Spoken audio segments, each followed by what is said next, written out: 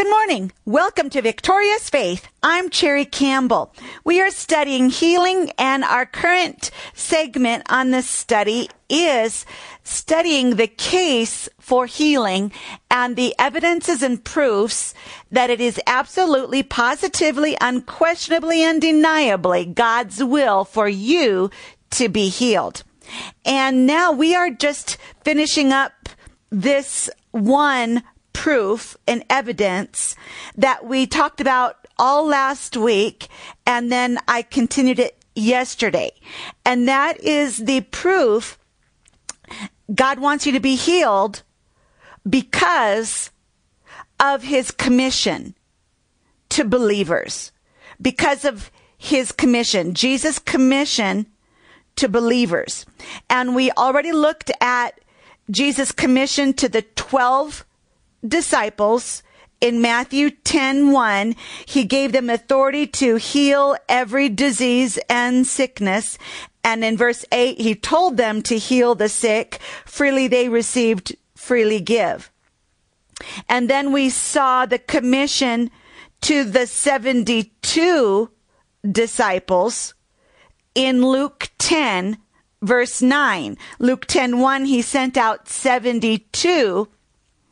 And in verse 9, he said, heal the sick who are there. That is in every town. And so he gave the same commission to the 72 disciples that he gave to the 12, and that was to heal the sick.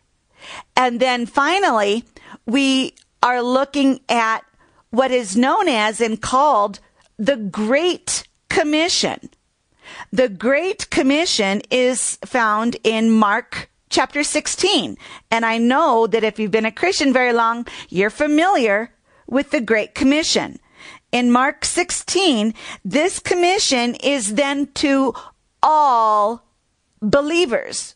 As we see in this verse, Mark 16, verses 15 through 18, he said to them, and then this is, the whole crowd of believers that were there at the time that he ascended. This is actually just before he ascended into heaven. In the last sermon, let me say it like that.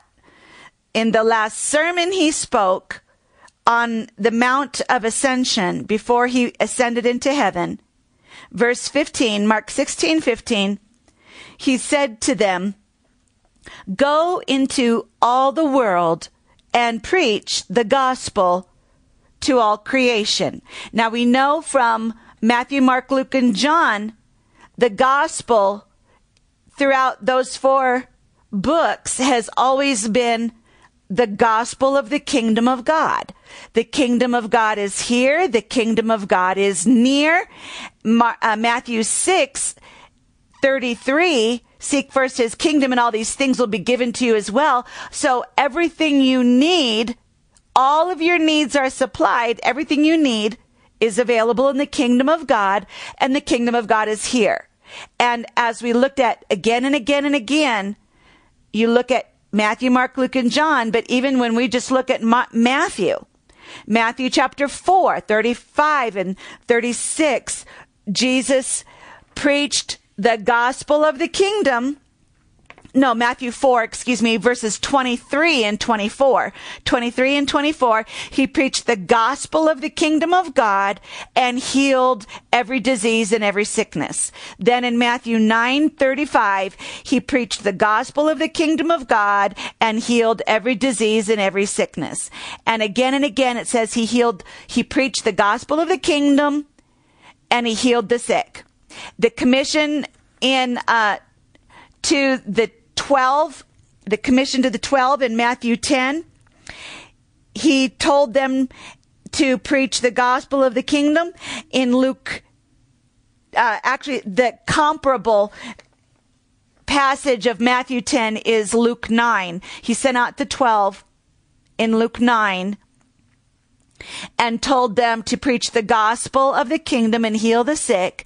And then he sent out the 72 disciples in Luke 10 and told them to preach the gospel of the kingdom and heal the sick. So again and again and again, the preaching of the gospel of the kingdom of God is here. Everything you need is in the kingdom. The kingdom is a kingdom of deliverance. It's a kingdom of freedom from bondage. It is a kingdom of freedom from the curse. Freedom from the curse of sin and death. So that when you come into the kingdom of God, you can be healed in your body, healed in your mind, healed in your finances, healed in your family, healed in your marriage, in your relationships, and then all that you touch prospers. That is the blessing of the kingdom of God. And so we see again and again that the preaching of the gospel of the kingdom is to be with healing the sick. Healing the sick goes with preaching the gospel of the kingdom. So now let's go back to the Great Commission, Mark 16:15. He said to them, "Go into all the world and preach the gospel." Well, we know that is the gospel of the kingdom of God. It is here for you, to all creation. Verse 16, "Whoever believes and is baptized will be saved, but whoever does not believe will be condemned." Verse 17, "And these signs will follow those who believe." And I told you yesterday, in the Hebrew language of the Old Testament and in the Greek language of the New Testament, in the original languages, Hebrew and Greek, of the Bible, there is no punctuation. There are no periods, commas, semicolons, or colons of any kind. No punctuation in those languages. So that means all punctuation, every period, every comma, every colon or semicolon is added into the text by the translators. That's one reason why different translations have the comma in a different location. Well, that is significant in this verse because after the word believe, these signs shall follow those who believe, there is a colon. A colon is the ... the two dots. And then it says, "Those who believe ... in my name they will drive out demons." I pointed out to you yesterday that I am convinced that that colon is in the wrong place. It should be 3 words to the right after the word name. In the words "in my name," because it should read, this is the way I believe it should read, based on the understanding of the Bible and other scriptures. Not only these signs will accompany those who believe, because believe what? It doesn't tell you what to believe. These signs will follow those who believe. Believe what? Believe the sky is blue and grass is green? Well, just because you believe grass is green doesn't mean that you're going to heal the sick. Just because you believe the sky is blue doesn't mean that you're going to heal the sick and raise the dead. No, there is something very specific what you are supposed to believe or believe in. And it's the next 3 words. Believe in my name, in my name, in my name. And so that believing in his name is actually what you are supposed to believe to do all the signs, not just the first one, because the way it's written, it looks like the only thing you do in his name is drive out demons. But then the rest of the things in the list, you don't need the name. Well, obviously, you do need his name and you need to believe in his name. So it's not just the first thing in the list that needs to be done in the name of Jesus, but it's everything in this list of signs. Everything in this list of signs, you must do it. How? By believing in his name. So that's why I say it like that. And also, you see that confirmed in Acts chapter 3 at the beautiful gate. In verse 6, Peter said to the lame man at the beautiful gate, "Silver and gold have I none, but what I have I give you. In the name of Jesus, get up and walk." And then he said later when he was preaching to the crowd, it is faith in the name of Jesus that made this man walk. And so faith and authority going together, faith in the authority in the name of Jesus Christ. And that's what you are to believe in Mark 16:17. These signs shall follow those who what? Who believe in my name. Those who believe in my name, and then put the colon. They will drive out demons. They will speak in new tongues. They will pick up snakes with their hands. Now, that's not to test the Lord and just do it to try to prove something. No, that's if you are in a place where it needs to be done, where it has to be done. Not that you're testing God. Remember when Satan tempted Jesus, taking him up on the pinnacle of the temple and said, "Throw yourself down, because God will command his angels concerning you to protect you." And Jesus answered, "Do not tempt the Lord your God." So no, you're not going to pick up snakes just to try to prove something. No, but it's if there should, for some reason, be a need. Maybe you've got a snake right in front of you and it's threatening you. Maybe you'll have to pick it up and throw it somewhere. Who knows? But you can always have faith in the name of Jesus and the authority of his name, that even the animals are subject. Even the animals are subject to the authority that you have invested in you, delegated to you in the name of Jesus. Okay, so that's enough of that. And then when they drink deadly poison, it will not hurt them.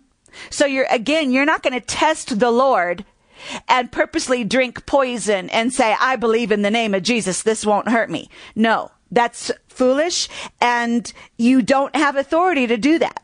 It's only if it is needed. For example, I know personally a friend, missionary friend, who preaches in Muslim countries. He preaches in Muslim countries. And he preaches salvation. He preaches the gospel. And one time he was in a group in a place where some Muslims poisoned his drink. They poisoned his drink. He did not know it. He drank it without knowledge that it was poisoned. And he went on totally unharmed. Totally unharmed. Not a symptom hit him. And he lives by faith. He preaches the gospel. He does the work of the ministry. And he's bold. That's why he's in the Muslim countries. And afterward, these Muslims came to him and said, "We poisoned your drink and we watched you and nothing happened to you. Why?" And then he was able to witness to them. So that's the kind of situation where it's not you purposely drinking poison, but if somebody else is going to poison you, it won't hurt you when you have faith in the name of Jesus.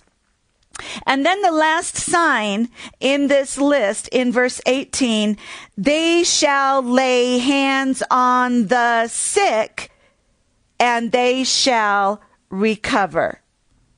Another translation says, "They will get well." They will lay their hands on sick people and they will get well.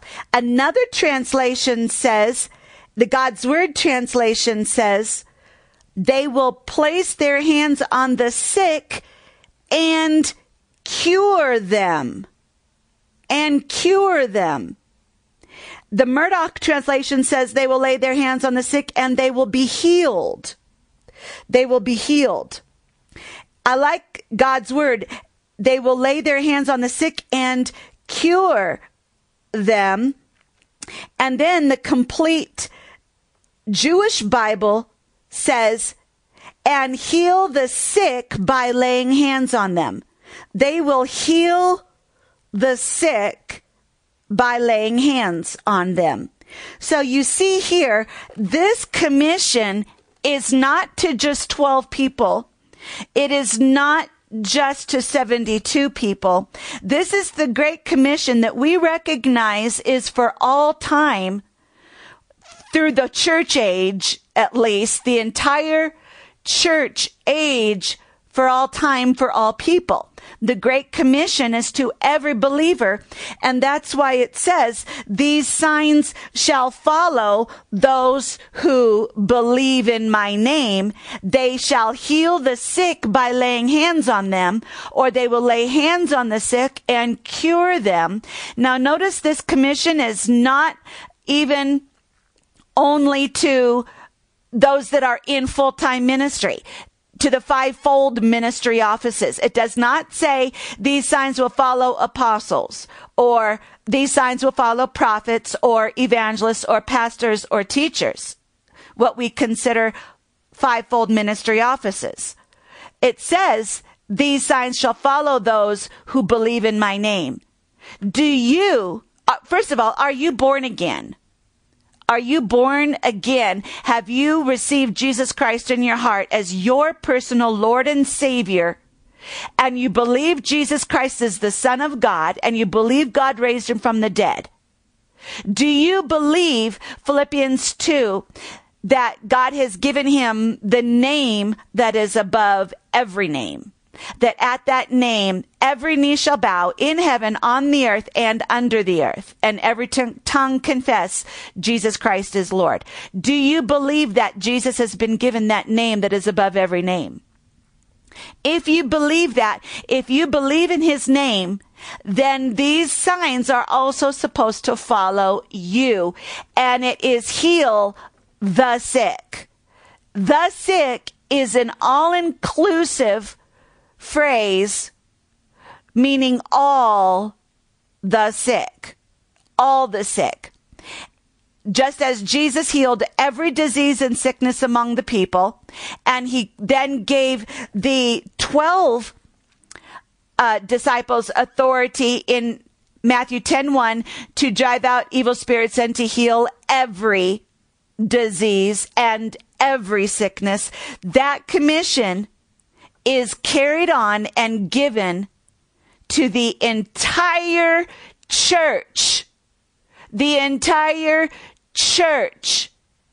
That includes you, if you believe in his name.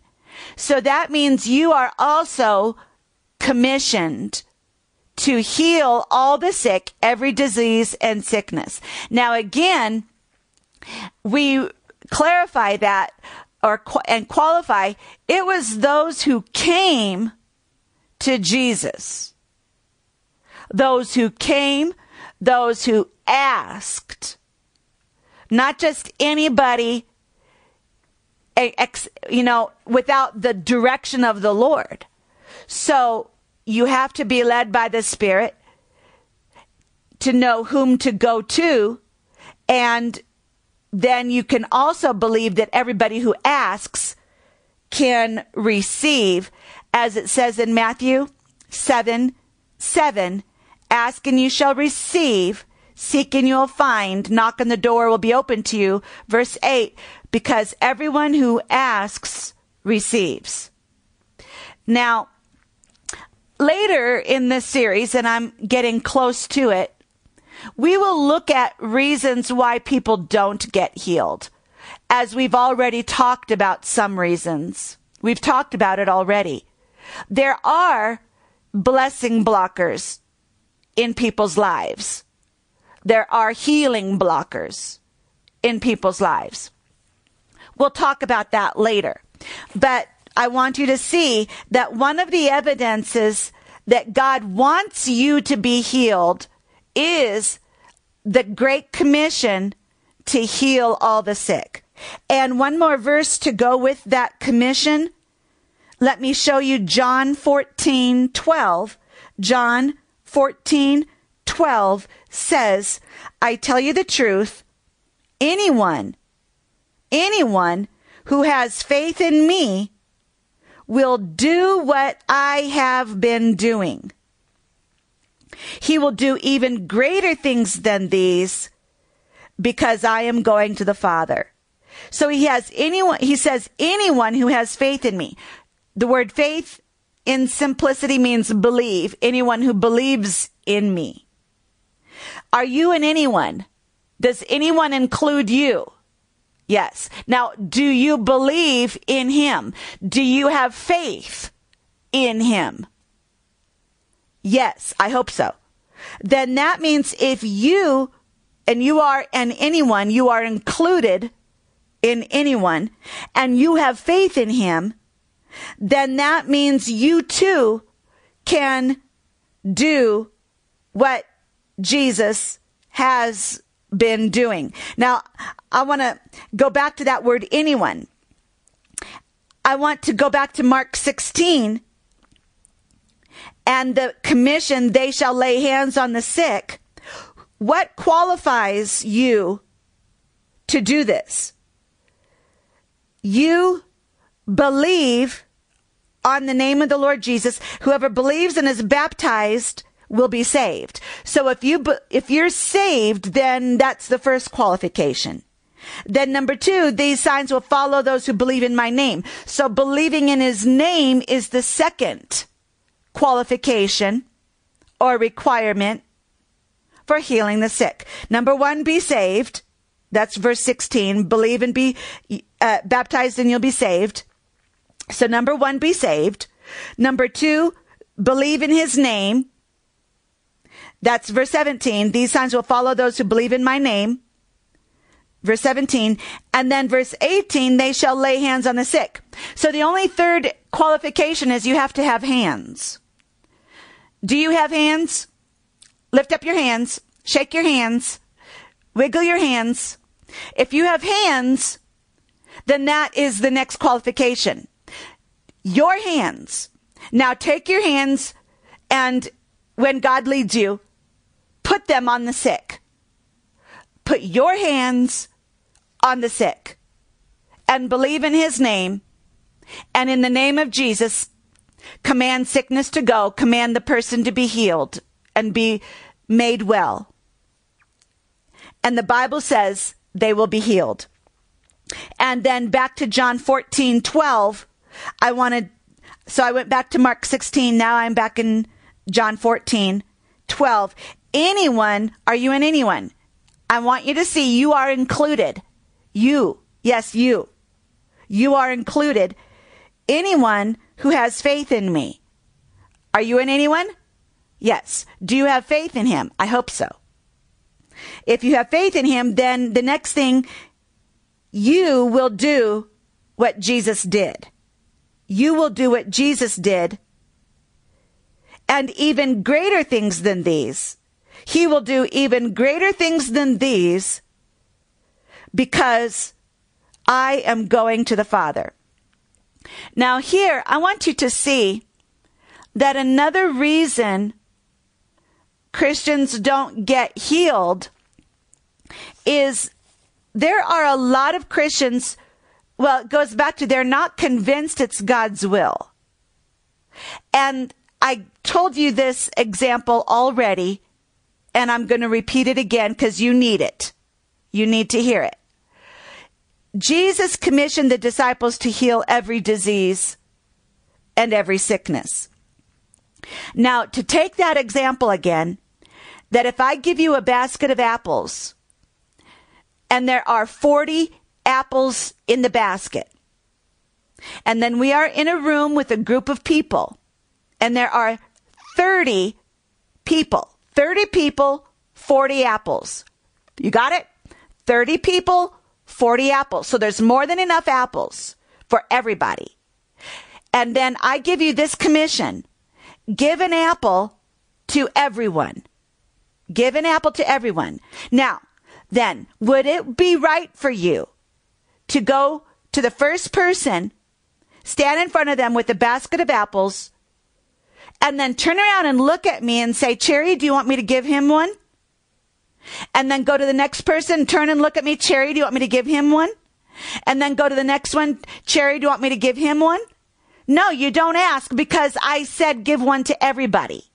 So it is wrong when so many Christians start to pray for the sick, and they start their prayer with these words, Father, if it be your will, please heal so-and-so. Please heal my brother, heal my sister, heal my wife. It is wrong. Wrong. Don't do it again, because you are violating God's command. He said, heal every sickness and every disease. Well, then that goes with John 14:12. The commission is, do what I have been doing. A lot of healing and the working of healing goes with exercising your spiritual authority. You heal the sick by commanding them in the name of Jesus, be healed, be well, in Jesus' name. You lay your hands and don't ask everybody else to do it for you. You do it yourself. Well, I'm out of time, so join me again tomorrow. Remember, God loves you. You're blessed and highly favored by the Lord.